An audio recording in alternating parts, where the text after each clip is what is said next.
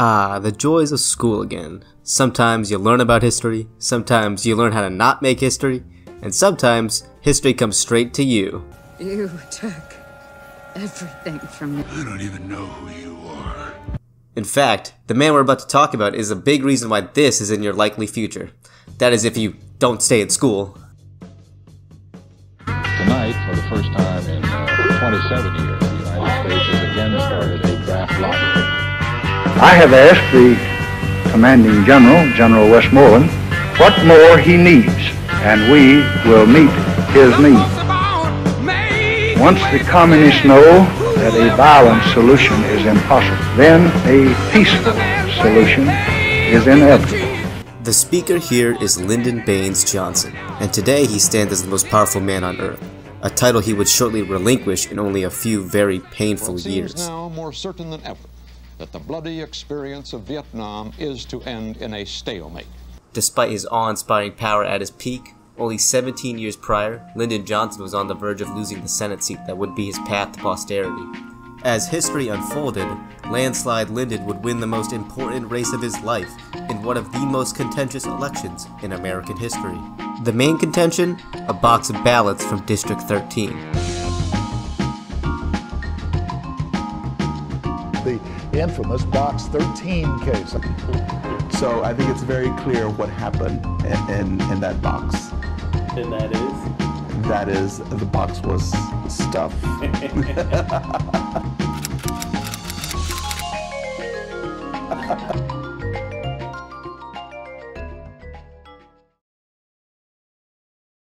We must be the great arsenal of democracy.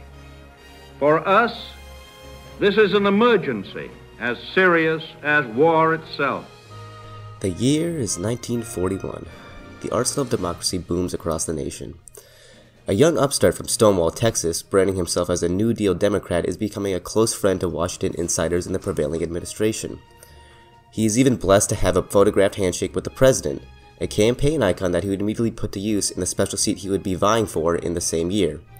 His opponent, Wilbert Leo Daniel, and here's W. Leo Daniel himself, Pappy O'Daniel, a flower salesman and a radio host who admitted he knew nothing of politics or governing, said that he only ran on a whim after asking his radio audience if he should do it. His campaign headquarters consisted of his 3 children, a sound truck, and small barrels of flour. With the might of his midday radio program, Mr. Pappy O'Daniel would end Johnson's early hopes of being in the Senate by a 1,311 vote margin.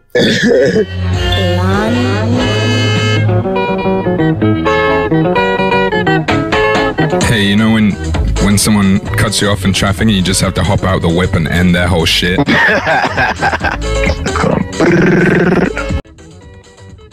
In all honesty, Johnson felt he had been cheated in 1941, and despite himself breaking election laws to his favor, he knew the next time he played that the results would be on his terms. 7 years passed, and once again there was a vacancy to represent Texas in the National Senate. There, we had 3 main contenders. George Petty, a World War I and World War II veteran who campaigned heavily on foreign policy issues and Cold War preparedness. His claim to fame was running against his own party in 1922 when they nominated a KKK-backed candidate. Representing independent Democrats and Republicans, Petty ran as a write-in candidate, netting 1/3 of the vote.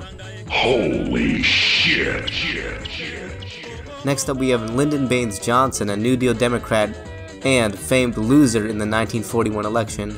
According to the latest polls, he's sitting at 18%, and we'll be talking a lot more about him, but let's just say that he's a long shot from victory.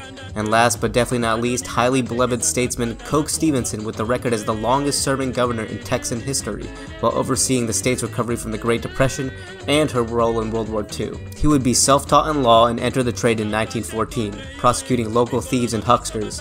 As a stoic man, Stevenson was not one to exaggerate his own abilities nor insist on his own importance. The most intimidating thing about Stevenson was that he was not full of himself. In 1947, after nearly 2 decades of public service, an interviewer asked Stevenson what his greatest decision as governor had been. Stevenson replied, "Never had any." A living legend of a man who came from nothing, made it good, and then made it better for those around him. Stevenson had a moniker of Mr. Texas. It appears that Stevenson was not in bad company, as a February 1948 poll showed Johnson at a measly 18%, showed Stevenson at 64%. Looking at those numbers, Johnson will require the political equivalent of an 80s movie redemption arc to have a shot at winning. On May 22, 1948, long boy Lyndon Johnson would officially announce his candidacy for the Senate. Unfortunately for his campaign, Johnson would spend most of his first week staving off death instead of distractors. He would be hospitalized with a 104-degree fever and stay infirmed with kidney stones until July 4. While in the hospital, Johnson had plenty of free time to listen to Coke Stevenson's famous statewide radio addresses from Tyler County. In those broadcasts, Stevenson would warn against a policy of fear spreading across the United States. Specifically, he blasted national politicians exploiting Cold War fears to increase government centralization. In following the news and triangulating against his opponent, Johnson became more hawkish in foreign policy. In a March 25th speech from Austin, Johnson urged war preparedness and more aggressive pursuance of selective service, saying, "Unless young men are trained, Panic and hysteria should rule Washington." These are the stakes. To make a world in which all of God's children can live, or to go into the dark. We must either love each other, or we must die. After the next few months, there would be no love lost between the Johnson and Stevenson camps. While some politicians prefer to treat politics as a gentlemanly game of garnering the people's will through ideas and philosophy, others simply view it as a popularity contest with no rules. In trying to win that popularity contest, Johnson would revolutionize American politics by being one of the first American politicians to use helicopter campaigning to great success. Johnson would spend grueling campaign days flying from rurality to rurality, stopping between 13 to 30 times a day to shake hands with awestruck farmers. Observers and townsfolk who had only seen helicopters in newsreels or never at all would call it the Johnson City Windmill or Flying Windmill. He would get off his helicopter, ask the crowd for a pipe to impersonate his main opponent. In a mocking tone, LBJ would say, "With one eye on the labor bosses in Fort Worth and one eye on the millionaires in Houston, he sits and smokes." Then Johnson would turn around and declare, "I'm for states' rights." The performance clearly implied that Stevenson was two-faced and his folksy appeal betrayed his greedy nature. In line with their boisterous figurehead, the Johnson ground campaign would perfect the art of lying.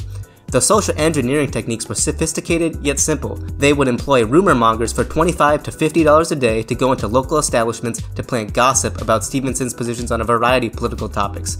Old age pensions, labor rights, Stevenson's judiciary record, whatever positions antithetical to the crowd's politics would immediately be cast as Stevenson's wholehearted view. A common tactic would be buying a round of beer for the entire bar and then bad-mouthing Stevenson while the bar's attention was ripe. Johnson even produced a fake newspaper called the Johnson Journal and mailed it out to 340,000 rural mailboxes. The print was designed to mimic the small weekly newspapers common in the rural Texas countryside. The contents of the paper included bombastic and provocative headlines steeped in very little factual basis, such as "Communist for Coke." By their professional look and association with other countryside newspapers, the Johnson Journal had a noticeable sway in rural counties. Whether it was on print, on the radio, or outside the helicopter, the Johnson campaign's rumor machine was running on all cylinders. Stevenson was being hit from all angles with accusations, most of which were completely made of whole cloth. If you believe the headlines, Stevenson was somehow in the pocket of both big labor and big business.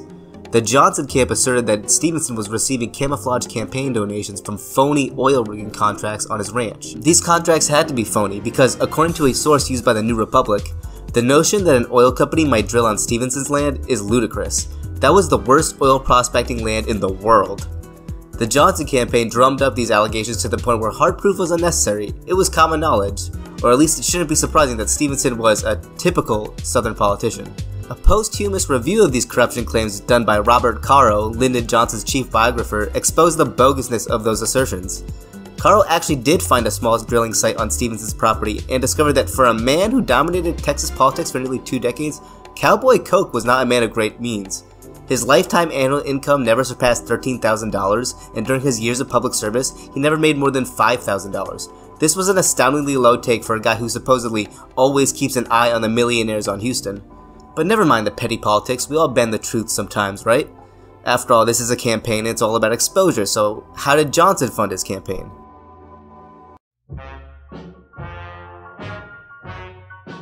Johnson had longtime friends by the name of Brown and Root.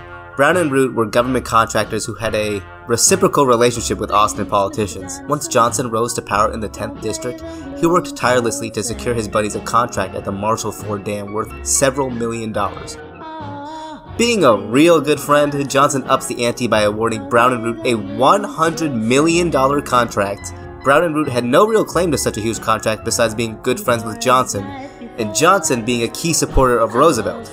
Based purely on Johnson's recommendation, President Roosevelt personally signed the first cost plus fixed fee contract on June 13, 1940. A cost plus contract is one in which the contractor is paid for all its allowed expenses plus additional payment to allow for a profit. Needless to say, Roosevelt and the Johnson campaign would never be short on funds again. The strategies used by Brown and Root in getting around campaign finance laws included forcing subcontractors to contribute or by giving fake fees and bonuses to executives with the expectation of it being funneled to the Johnson campaign. At one of the company's Christmas meetings, the spirit of giving was in the air as executives were showered with exorbitant bonuses. 4 vice presidents were given $133,000 and the treasurer was paid $17,000. These bonuses were given in cash and transferred to the Johnson campaign in the same form. The unwritten rule was to keep no paper trail and to maintain that cash donations were primarily anonymous contributors. After an investigation of campaign finance law violations in 1941, B&R was fined a hefty $337,000. While onerous, the calculus to indulge Johnson's campaign remained firmly intact. Without Johnson's influence in the Senate, Brown and Root's future would end with an ignominious flash. Looking outside the purview of this election, the symbiotic relationship between Brown and Root and Johnson meant the meteoric rise of the latter would mean good fortune for the former. Today, Brown and Root has blossomed into a multi-billion-dollar government contracting firm by the name of KBR. Looks like at least one candidate was keeping an eye out for the millionaires in Houston. And so it was, LBJ completely trounced his competition in exposure. You couldn't escape seeing the FDR-LBJ handshake photo, hundreds of radio addresses and commercials, ads in the weekly paper and daily news. Johnson was a household name that would morph into a local legend when he himself would pull into town off a flying windmill and offer $175 cash giveaways in the town center.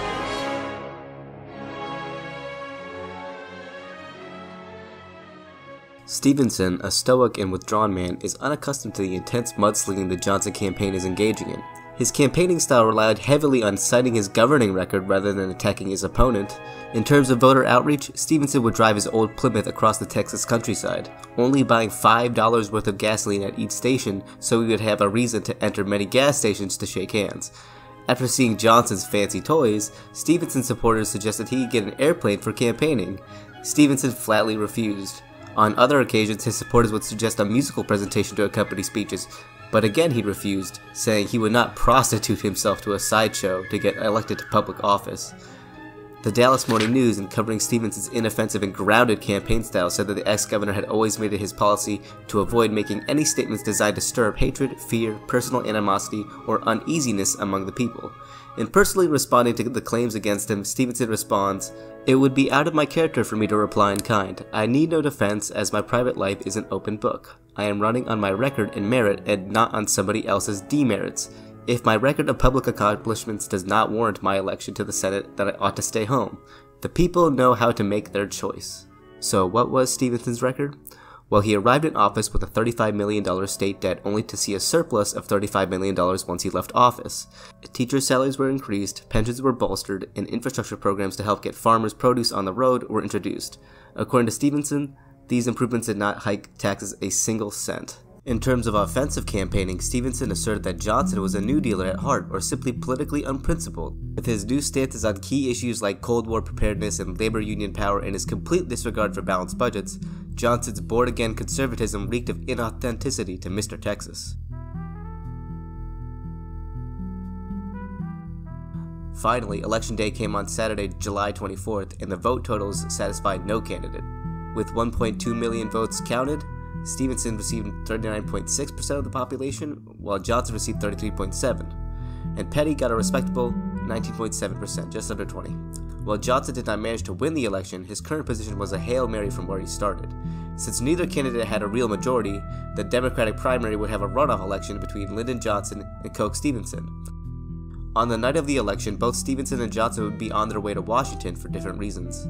After seeing the results, Stevenson was worried the isolationist tag given to him by his opponents would push away Petty voters in the runoff. He would quickly make a statement reiterating his non-isolationist views. "We must live up to our responsibility to the rest of the world. Our fate is no longer separated from them." Johnson would continue playing the same tune of military preparedness this time suggesting that Randolph Field should be turned into an Air Force Academy, and adding additional war plans across the state. Stevenson was short of breath when asked to repeat his stance on Taft-Hartley, feeling as though his position was cemented. When reporters in Washington asked him to affirm his stance, Stevenson was impatient and told him to read the record. But no matter what you read, the Johnson campaign created so much doubt about Stevenson's loyalty to labor. An unwise move to badmouth the press, Coke Stevenson was renamed to Cake Stevenson by national reporters for his desire to have his cake and eat it too when it came to Taft-Hartley. Obviously, Stevenson did not have a change of heart in the last few weeks, but his refusal to clarify his position gave an opening to his enemies that he was a fence-sitter. After returning to Texas, Stevenson's first speech in the runoff campaign would be an explicit denunciation of labor endorsement, specifically the CIO. He said he'd rather not be elected at all if he meant he'd be reliant on their support, since the people of Texas do not deserve a politician who speaks out of two sides of his mouth. Johnson supporters in the press would still say Stevenson was a puppet of labor bosses as, quote, a willing whip with which to punish this courageous congressman at the ballot box. Stevenson would courageously respond by spending a week at his Kimball County ranch, shearing sheep and herding cattle. But August had begun and the runoff election date was August 28th. As Texas's proxy war of national politics raged on, the two candidates would enter a stick measuring contest of who is less of a communist, with the Taft-Hartley Act as a litmus test. Crusade for freedom is your chance and mine to fight communism. Join now by Reading Johnson and Stevenson's speeches showed the banality of political rhetoric. On the same day, August 18th, both candidates would make speeches assuring that they were, quote, not a new recruit in the fight against communism. A few days later, the two would use the exact same simile in alleging that their opponent was spending money like water from the spring of corruption. Johnson would up the ante by doubling down on rumors that the, quote, labor bosses have loosed the biggest slush-funded Texas history to defeat him. When Stevenson's friends expressed dismay at the unfounded allegations and, quote, mudslinging, Johnson would reply, his friends are alarmed, and the people of Texas are amused that this no platform, no stump speech, no mudslinging, easy-going, cool calculating fellow should blow his top as soon as he comes around the bend. What did Johnson mean by blow his top? Well, Stevenson and his allies finally lost it. With the Dallas News as the primary medium, the newspaper would take Johnson to task for being a New Dealer in 1937 and a state's rightist in 1947. Now flip, flop, and fly. In addition, Stevenson would take notice of the fake news being purveyed in the Johnson Journal, terming it a, quote, smear sheet. The Dallas News would continue their jockeying by proclaiming that Johnson was motivated by self-interest and the fervor of the uninformed. Johnson rushed out half-baked views to gain the approval of the audience with no overriding philosophy or principle. On August 26, 2 days before the election, the two candidates would arrive to town in their true respective fashions. Johnson would be celebrating his 40th birthday by demanding a police escort in a street parade. Ex-Governor Stevenson would arrive in his old Plymouth without much notice or fanfare to shake hands with citizens and officials at the Dallas County Courthouse. On the eve of the election, Stevenson would return to his Kimball County ranch to be surrounded by his friends and family. They would say that his conversations would revolve around his livestock, pecan trees, or overgrown cedar trees. As for Johnson, he would return to Austin to follow election results in his backyard. Unbeknownst to him, his wife, Lady Bird Johnson, who is credited for many of these home movies for which I am very grateful for, suffered a car crash the previous day. While bruised, Mrs. Johnson did not want to distract her husband from one of the biggest days of his life. But what ensue is one of the most chaotic episodes of American electoral history.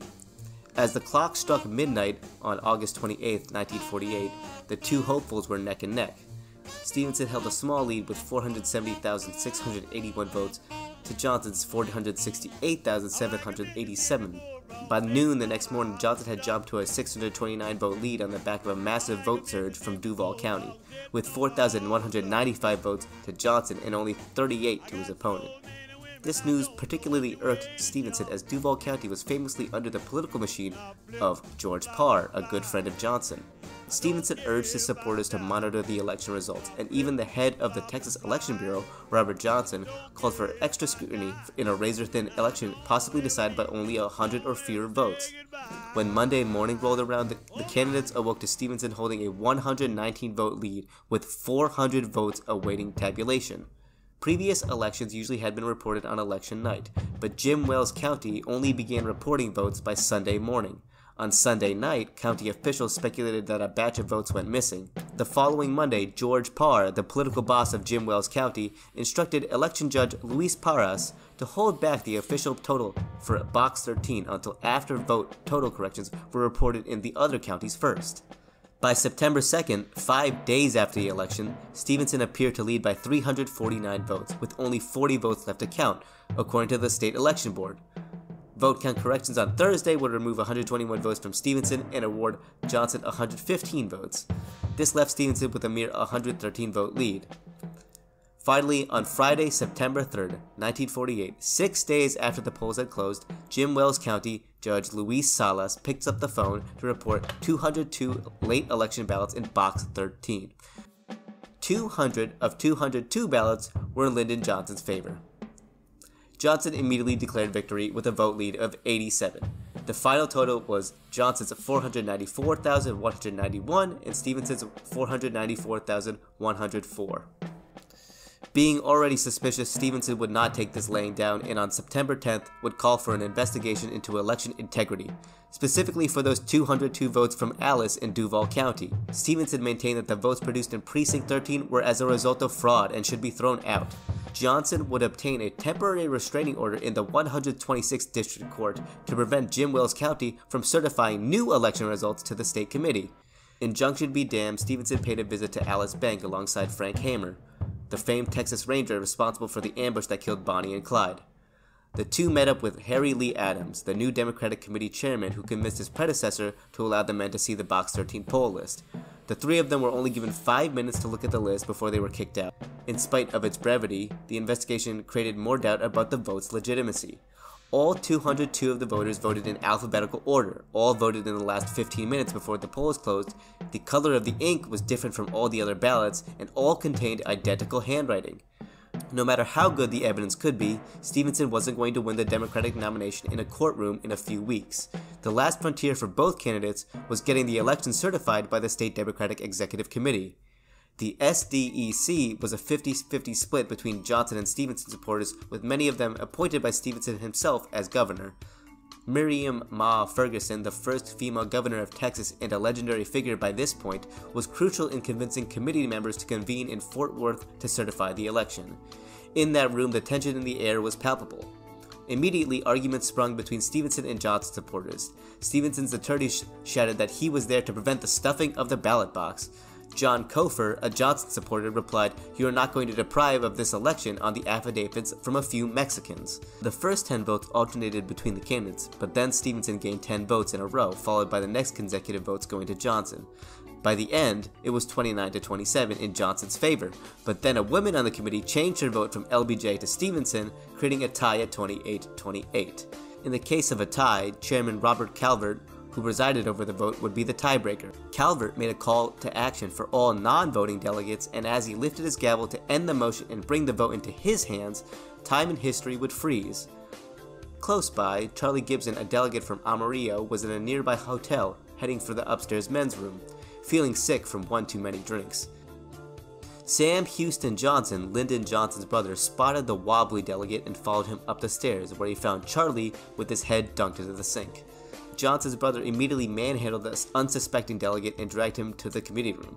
Gibson was pushed through the loud and raucous crowd, and hearing Chairman Calvert's final call to non-voting delegates and being unable to get his attention, Houston made Gibson stand on a chair to yell out his yay vote for Johnson. Landslide Lyndon had finally won. Stevenson, furious with this outcome, would notch his final arrow by foregoing his states' rights philosophy and appealing to federal courts to overturn the election. The case would reach Supreme Court Justice Hugo Black's desk, who was in charge of overseeing matters in the Fifth Circuit. Johnson's longtime friend and legend in American law, Abe Fortas, argued and won in preventing the overturning of the election. Justice Black would maintain the constitutional principle that elections were state matters and that the Stevenson campaign's allegations of civil rights violations were insufficient. Johnson would go on to defeat Republican Jack Porter in the general election, and well, the rest is history. And political science. In 1986, in a mobile home in Houston, Texas, an 84-year-old skinny white-haired Mexican gentleman is seeking peace of mind before he passes on, as he is given only 11 months left to live. Luis Indio Salas, the election general in Jim Wells County in 1948, sits down with Robert Caro, LBJ's chief biographer. He says George Parr met with him and others after the election day was over and the first tally of votes had been counted. As Parr read names off the voter registration list, Salas was responsible for checking if they had voted or not. If not, Salas would add their names to the Johnson vote tally, giving an ample explanation to the 200 votes alphabetical order. When asked why he lied in testimonies about the legitimacy of the election, Salas replied, "I was just going along with my party." 42 years later, and after the release of Robert Caro's historical bombshell, Means of Ascent, the New York Times would flatly admit that Johnson had stolen the election. Now time for some reflection. Now make no mistake, LBJ clearly cheated, and he cheated spectacularly. But he also campaigned spectacularly as well, and this relates to voter mobilization and how the Johnson campaign galvanized an impressive turnout. While Johnson toiled endlessly for months, traveling by helicopter, creating giveaways, local shows, and spectacles all across the Lone Star State, Stevenson spent weeks at a time making overtures to his livestock and working on his farm rather than on the campaign stump. The sharp contrast in perceived enthusiasm bled into the polls results in the turnoff. An estimated 113,523 voters who had cast ballots for Stevenson in the first primary did not vote in the runoff. This compared to only 4,054 for Johnson. For a candidate that only lost by 87, that statement probably hurts to hear. In addition, 90% of voters who only voted in the runoff voted for Johnson. The Stevenson campaign seemed to be completely ineffective in upholding morale against a barrage of Johnson campaign assaults in the media and in the townhouse. In two West Texas counties, Hansford and Kinney, which had voted 3-1 and 2-1 respectively for Stevenson in the primary, had not even decided to hold the runoff election, with local Stevenson supporters believing their support to be too insignificant to their candidate's margin of victory. It is estimated that had calculating Coke Stevenson's galvanized the supporters to the degree of that of landslide Lyndon, he would have won by over 100,000 votes, an indisputable margin. As far as vote manipulation is concerned, the main Johnson camp argument was, and is, that fraud occurred everywhere and that Stevenson stole votes as well. And this claim, while not a glowing endorsement of Johnson, is not entirely untrue. After all, Stevenson won the vote in Jim Wells County in the past 5 elections, when it was run by the same political boss, and block voting, with entire counties voting unanimously for one candidate, were clear indications of voter manipulation. Vote switching was the primary means of vote manipulation. It was much easier to switch votes from one candidate to another than it was to synthesize new votes. Miriam Ma Ferguson was supporting the Johnson campaign, and given her clout in Texas politics, she had the ears of many election judges across Texas on election night. She was instrumental in Johnson's victory, as she would call party bosses to convince them to switch votes over to Johnson or deny telling Stevenson their correct vote tallies so they would think that they were more ahead than they actually were. In the era of political machines, the one who counted the votes usually decided who the winner was. As far as you kids are concerned, let's just say that this isn't the last time you'll see LBJ, but you might see him when you're a little bit older. Raising the monthly draft call. Anyways, I hope you all like the good jungle countryside.